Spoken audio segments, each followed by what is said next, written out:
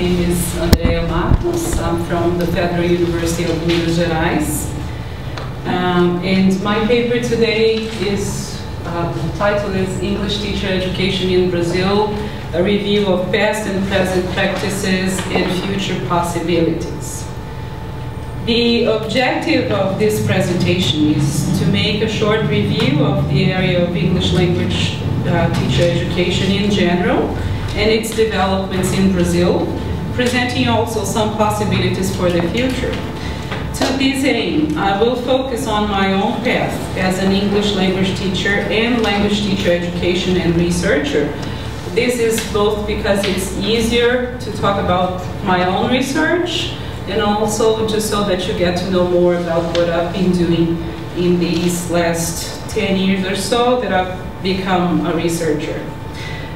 So let's go through a little bit of history first.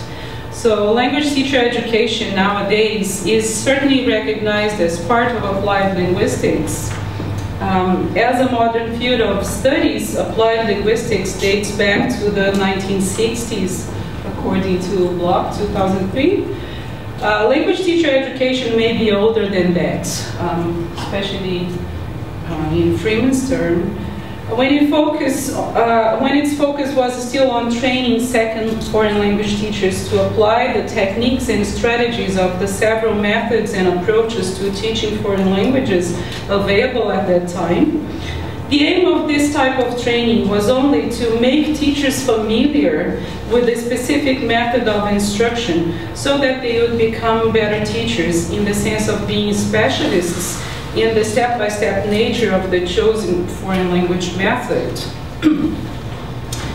According to Freeman, 2000, second language teacher education describes the field of professional activity through which individuals learn to teach second languages. The term teacher education refers to the sum of experiences and activities through which individuals learn to be language teachers. Several researchers in language teacher education make a difference between teacher training and teacher development. I'm not going very much into this difference, but roughly speaking, training is something that can be presented or managed by others, whereas development is something that can only be done by and for oneself. This is based on Wallace 1991 and Freeman 2000. Some other researchers also take the same point of view. Some research perspectives that have influenced foreign language teacher education.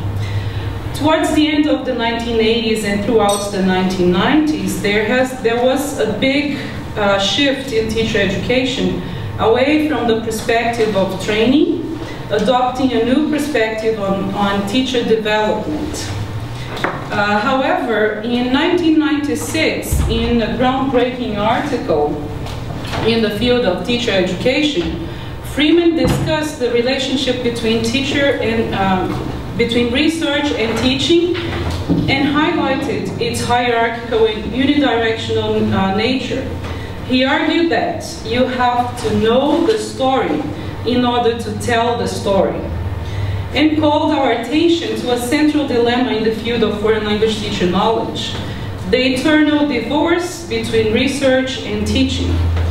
Freeman, 1996, says that researchers have frequently taken an outsider's view of teachers' experiences and suggests that an insider's view would be more appropriate.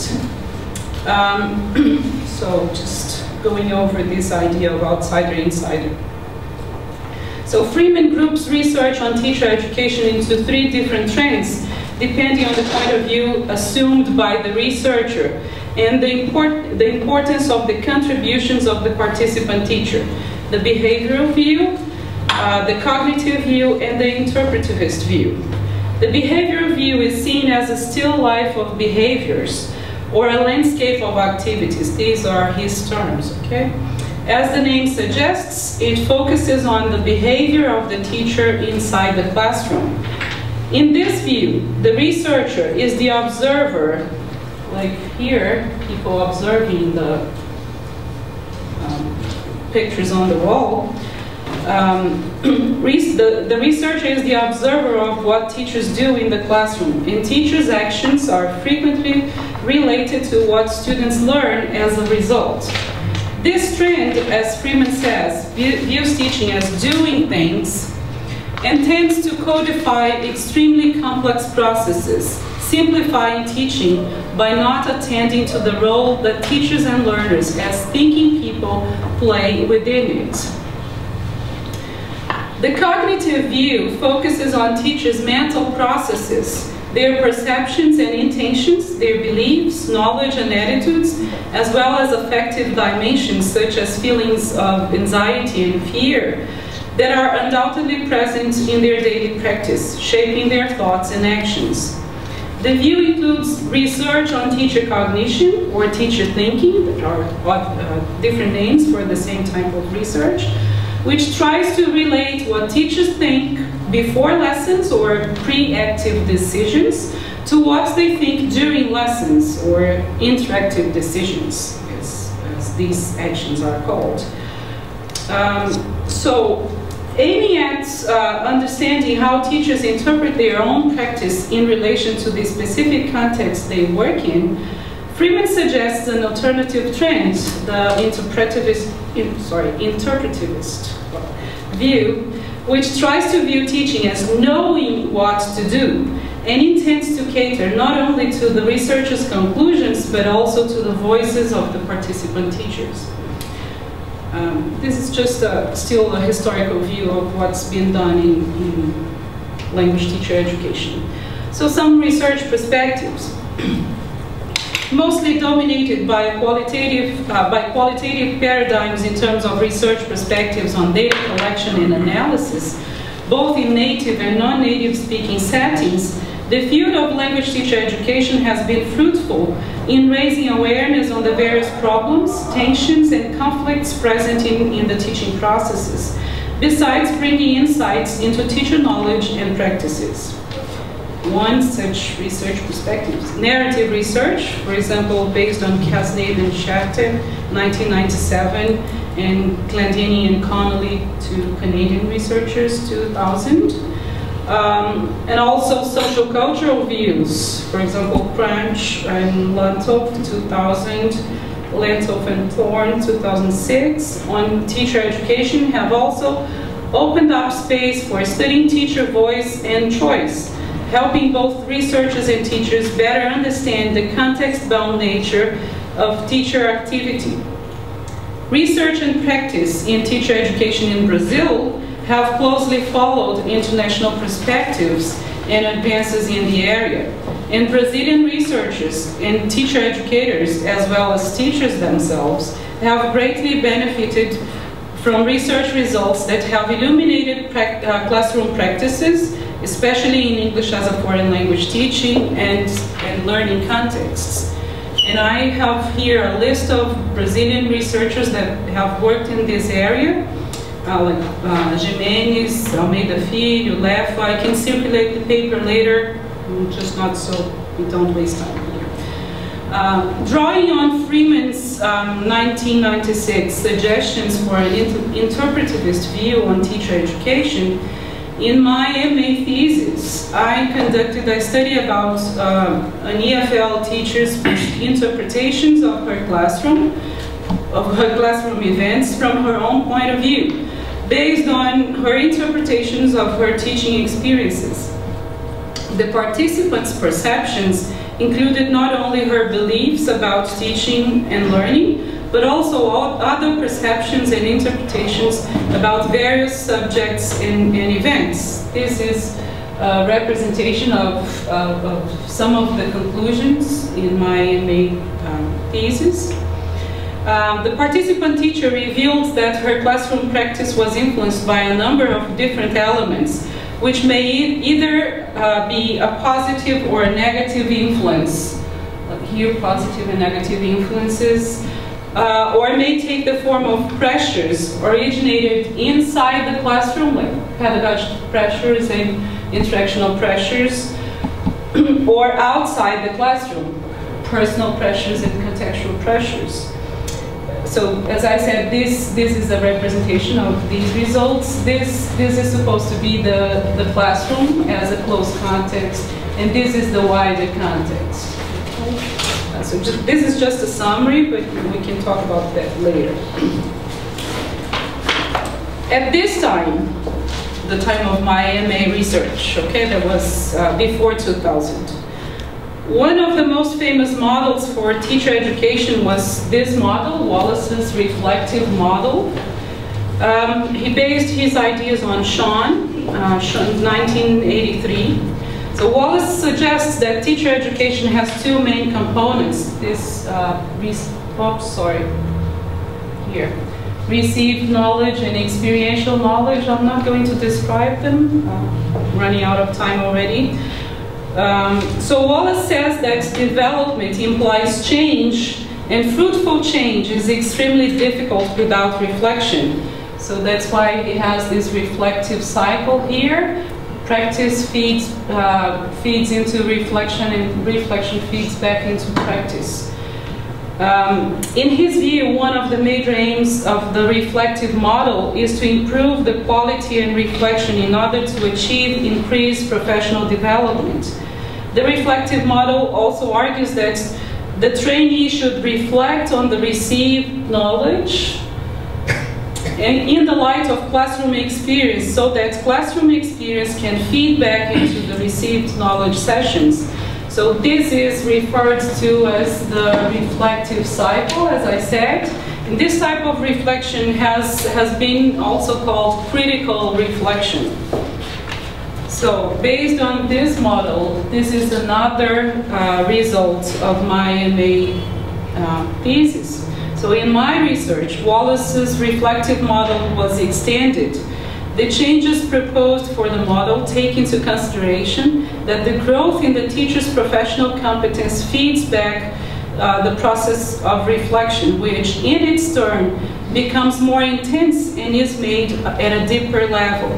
The professional development stage, thus, is not a closed cycle anymore, as proposed by Wallace, but becomes a spiral that leads to an ever-increasing professional competence. So here, instead of the cycle, I had the spiral that could go on forever. Although I finished my MA in 2000, the results of this research have just been published in English in this journal, which is available online. I dare say that this is still the model that represents most of the research that is done in teacher education in Brazil. And maybe Valkyria will disagree, but we can talk about that later also. So another possibility, as I said, is narrative research. So I have also tried a little bit of narrative research through the concept of hope and hope stories, which is a kind of research that I first found when I was in Canada in 2006. From researchers based at the Hope Foundation of Alberta in Edmonton. Again, I'm not going through all these definitions, but if you're interested in research on hope, this is one type of my research that has only been published in English. This is also something that I can explain later, because it will take some time. So basically I had student teachers talk about their hopes. So they had stories of hope, but also stories of hopelessness, and how these hope stories and hopelessness story influence their practice in classrooms. So again, as I said, this research is published in this book, and also 5 chapters in this book are devoted to research on hope through narrative research. There are 3 chapters by 3 different Canadian researchers, 1 Chinese-Canadian researcher, and also my own. Okay, my last 5 minutes, right, Carla? Some recent perspectives on teacher education. So the turn of the millennium has brought yet another perspective on teacher education and development. critical approaches to EFL teaching and foreign language teacher education, according to Norton and Tuhig 2004, have lately raised the interest of researchers in the field. In Brazil, these critical perspectives have been brought into attention after the publication of the National Curriculum Guidelines for High School Teaching by Menezes de Souza and Montemor here in 2006, which has fostered suggestions for implementing new literacy studies and critical literacy in foreign language classrooms at high school level, especially in public schools. My own interest in language teacher education stems from those previous perspectives cited here. So there was in 2000, 2002, 2003 when I had the Portuguese papers published, and then lately this last version, 2009 and 2013, the papers in English.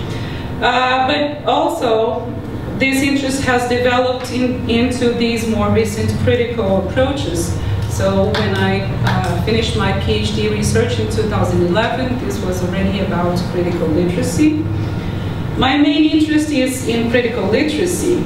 And again, I'm not going through the definition that I use here. There are several others.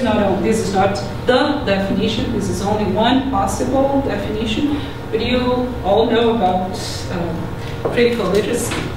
So my route as a teacher, as a researcher and teacher educator has led me to these border places, I think. At the same time, privileged, dominant at this site, because I teach in a higher education context within a large university located in the southeast of Brazil, an economically privileged region, but also subaltern because it is a teaching course, a context for pre-service education and related to public schools, which are historically undervalued areas of the educational field in Brazil, mostly considered on the margin of the so-called successful education. I have been lucky to publish my research both in English, as a chapter in this book, and also this may be out in less than a month, hopefully. So this one is in Portuguese.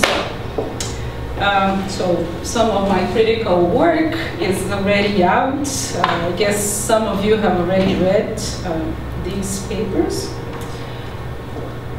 Some future possibilities for foreign language teacher education, as I promised.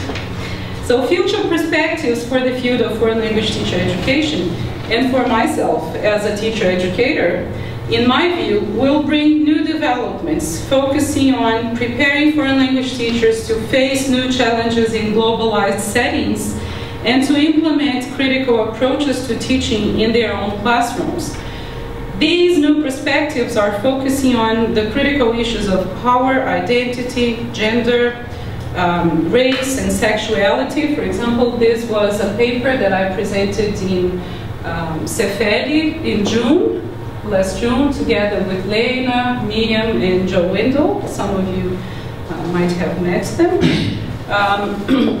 Besides these critical themes, there are also more trivial things that may be brought into critical views depending on the attitude of the teacher. This is based on the work of Ana Paula Duboc and Daniel Ferraz, and also some other work by Ana Paula, which is still to come.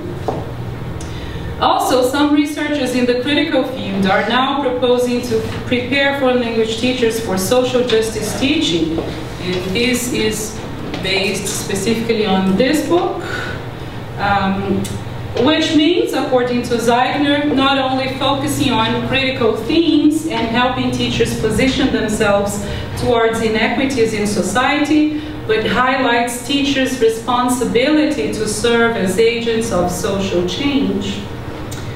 So I will stop here, but I want to finish with these words by Raymond Williams. He says that it is only in a shared belief and insistence that there are practical alternatives that the balance of forces begin to alter. Once the inevitabilities are challenged, we begin gathering our resources for a journey of hope. If there are no easy answers, there are still available, discoverable hard answers, and it is these that we can now learn to make and share. Thank you very much.